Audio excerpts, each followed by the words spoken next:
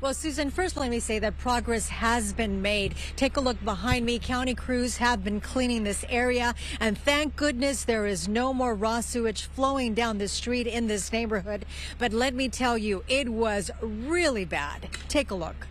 Somebody clogged the toilet and is going through our street.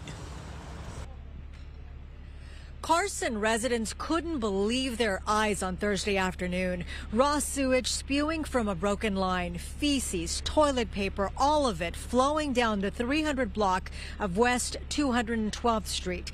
The smell was unbearable. Millions of gallons of untreated sewage then spilled into the Dominguez Channel, which empties into the LA harbor. Now, because of that, several beaches have been closed since Thursday. You do not want to swim in that disgusting water. The closures include Rancho Palos Verdes, Beach at Portuguese Bend, Royal Palm Beach, White Point Beach, Wilder Addition Park Beach at Point Furman, and Cabrillo Beach. You're asked to stay out of the water until all of that sewage has been cleaned up. Now, back here live, county crews have completed the cleanup here where the sewage line originally busted. And joining me is one of the residents, Cesar Casillas. He's the one who sent us that video.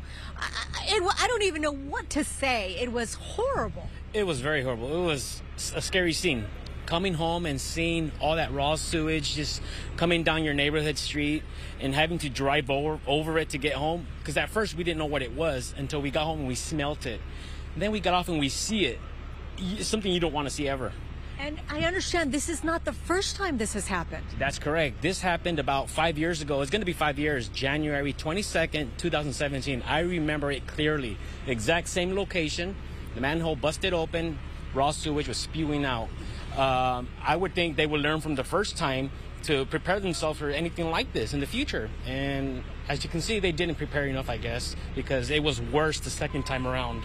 And, you know, you're glad that they're doing the cleanup, but there's still a lingering smell, and you're talking about some of the stuff we're seeing on the grass here. Yes, you get that distinct smell when you get waves, when the air picks it up, and you can see clearly there is still toilet paper smudged into the soil.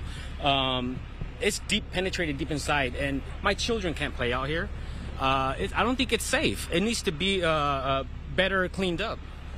Well, thank you so much for speaking with us and giving us that cell phone video. Yeah. And again, I'm sorry that everybody here in this neighborhood had to go through that, but at least there's the light at the end of the tunnel. The crews are here, and hopefully they'll fix it so that it doesn't happen again.